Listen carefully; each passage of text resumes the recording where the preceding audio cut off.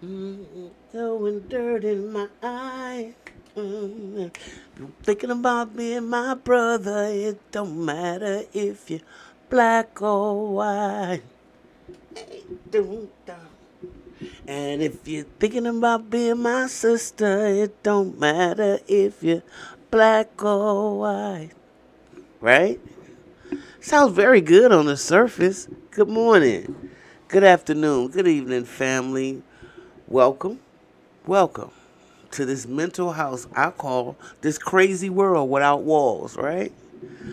I like to touch on something because first of all, I will be remiss. Let me first and foremost say this before I even start this video off.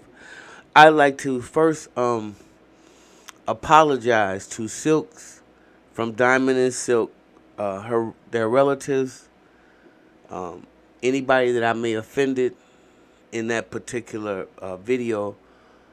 I realized that, well, actually, um, a subscriber brought to my attention that I was very insensitive in terms of speaking on the dead. So, I don't want to be, um, represented like that. That energy is not what I tried to convey. Actually, because I'm not going to make an excuse. I'm just going to apologize and say that that was insensitive because I spoke as if she was still alive, and the gist of the video was that she passed. So now that I got that out the way, because of that, I caught a lot of flack on the page, and I also caught some flack in my emails, and just in general. So I wanted to make sure that I say something that, and I'm very clear about. There's no straddling the fence. I always say who we aspire to be and who we are. It is what it is, and if they're worlds far apart. And you always hear me say that when you create an environment of entitlement, it is one of the worst existences that you can have and do to people because now their perception and their sense of reality is jaded, right?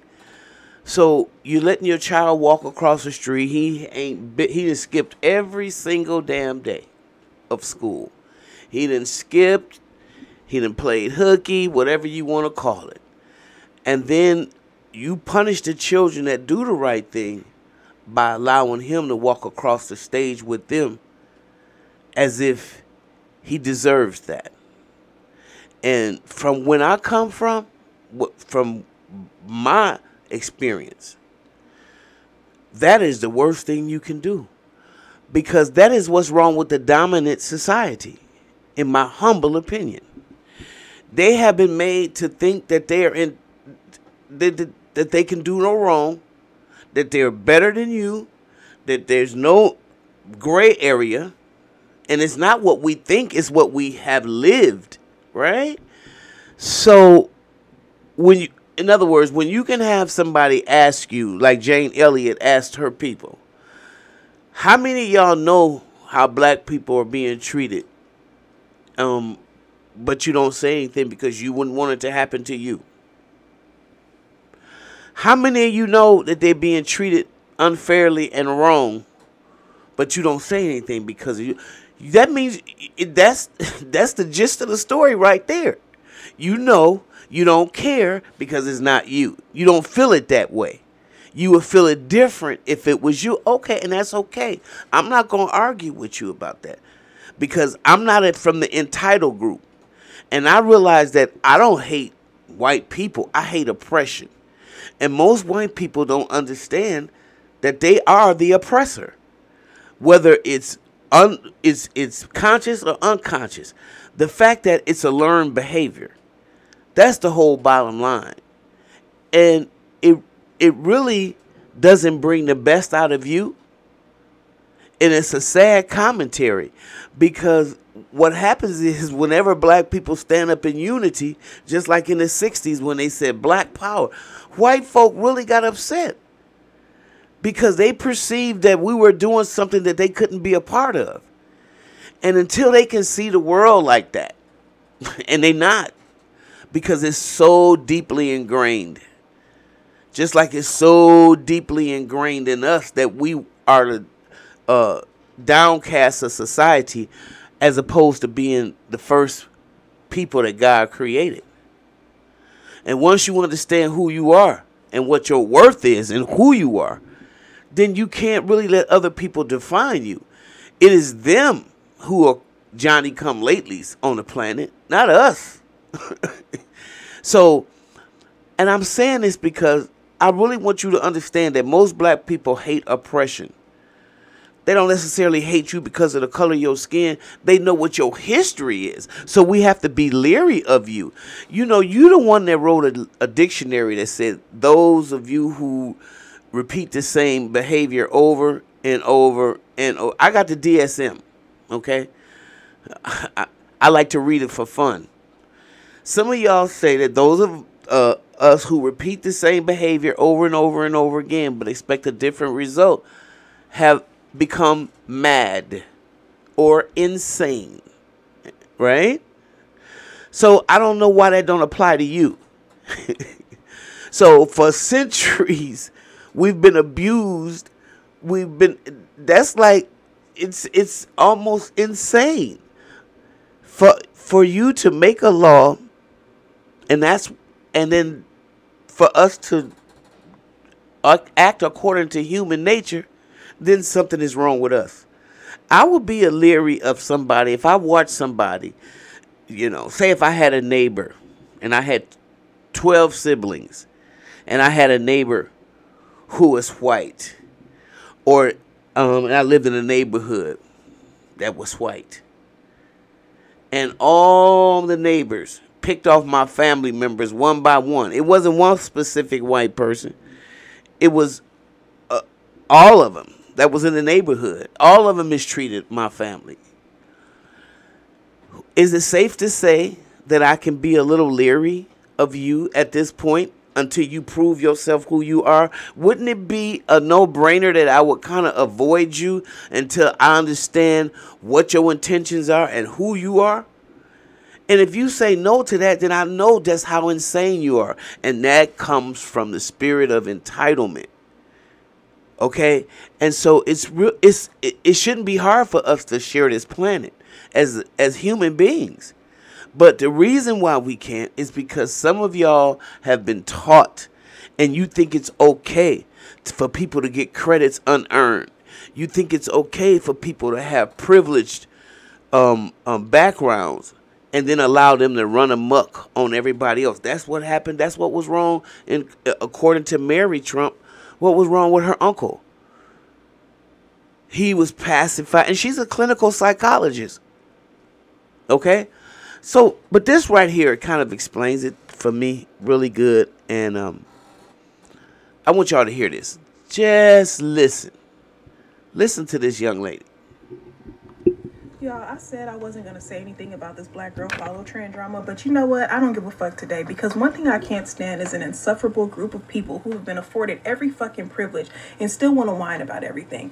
Y'all's content is already pushed on this app by default. Everything that we see, no matter what we search, y'all pop up. In order for us to find ourselves, we have to type in our search and then black girl at the end. In order for us to travel the fucking world, we have to search whether or not it's safe for us. And that's because of people who look just like you. But y'all even want control of the trivial shit. And that's why you see so many communities of color banding together and excluding you, because you don't know how to be a fucking guest in anybody else's space. You always have to be centered. You always have to be the main attraction, and people are sick of that shit. And then when we say something about it, y'all want to talk about, oh, well, you guys get more than we do. You have affirmative action and all this type of shit. We wouldn't need none of that shit if it wasn't for people who look like you creating policies and laws that affect our lives in a real way, to the point that we need legalities to make shit fair, if you really want to get into it. And then y'all want to talk about reverse racism, which implies that only you can be racist from the jump, which we all know, but y'all seem to lack the understanding about that. But you're saying the same thing we're saying. Yeah, it's y'all. Every single time somebody tries to do something within their community, here you guys go, well, what about us? What about us? Start your own shit.